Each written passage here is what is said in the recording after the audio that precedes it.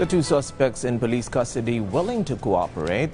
Circumstantial and physical evidence gathered from the scene of the crime, testimonies from eyewitnesses, and the identification of key persons of interests, and an irresistible $5 million reward to sweeten the deal all make up for a short and sure path to identifying the mastermind, as PTV's Bea Bernardo reports.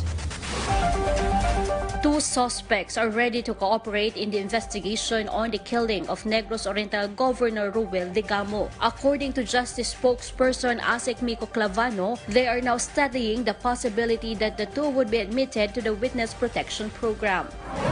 Kailangan po muna nating evaluate yung mga statements po nila para ma-assess at if ever ma-determine na talagang may saysay or may basis yung mga statements nila, pwede natin sila ipasok sa WPP.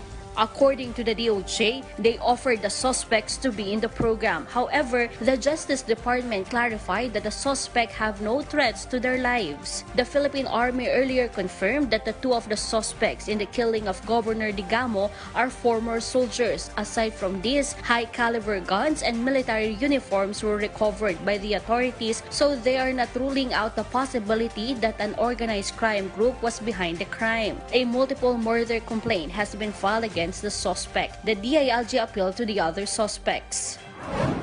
Kung ako sa inyo, it's better for you to surrender dahil bukod sa nahuli niya, meron pang mga pabuyang lumalabas para sa inyo. The Justice Department announced that they will give a 5 million pesos reward to anyone who can provide information on the whereabouts of the other suspects. According to the PNP, they are already eyeing a possible mastermind in the killing of Digamo, but they refuse to identify him yet because in-depth investigation is still continuing.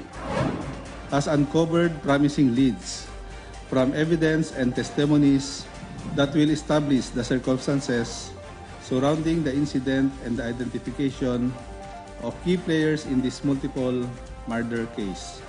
Bea Bernardo for The Nation.